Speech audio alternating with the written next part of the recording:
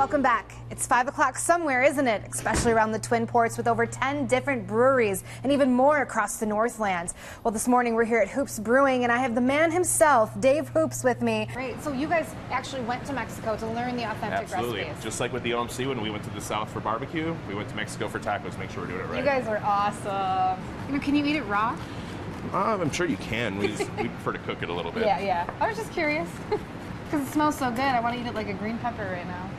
It's interesting, right? I like it. I can't wait. This is the sriracha cheese ball, right? I'm gonna give this one a taste here. Nice little dip in there.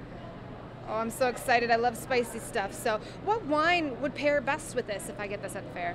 Well, we have 12 different local Minnesota wines. This particular one, we use St. Pepin White in the sauce and in the cheese splatter. And I think it's delicious. You can try that with that one. And pour fast. Faster. Faster. Yes. Now follow through. Look at that. You made a heart on your first try. I did it. I'm a little surprised too. Dang, that's a good part. Oh my God, we need to cheers our hearts. All right, well that was so much fun. Okay. You'll be fine. Even if it falls apart, you can put it back. Even if the filling falls out, you're still good. All right, so for the last part, We're gonna let that sizzle up a little bit. We'll cover it for just a second to let it heat up. What is that? What am I smelling? You're smelling probably the basil and Okay. the beef itself has its own. Yeah, it smells good. It smells kind of like a ranch in the kitchen. Yeah.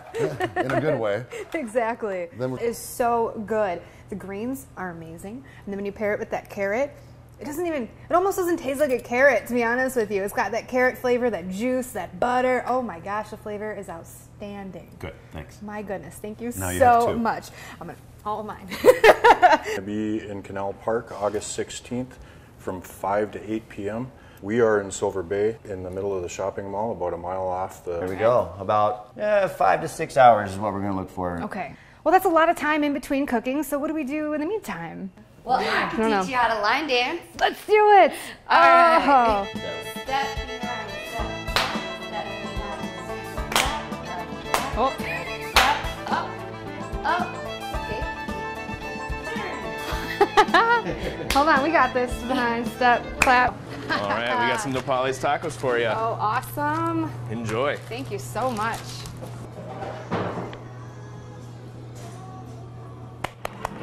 So the vibe here is just absolutely amazing. The taste of the tacos are good. There's like a little spice, a lot of freshness. Yep. Not too much spice. Don't worry Not too about much, it. but we But don't a go little- spicy, no. A flavor. Minnesota spicy. There you go, I like it. Yeah. Well, here's a fresh Mex cheers, and that's it for this week's Cooking Connection. Game on.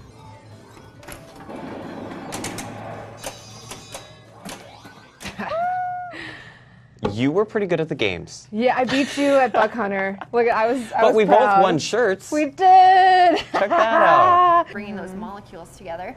We want to get it very close to the top, and it's going to be very thick right now. So, And that's it for this week's Cooking Connection.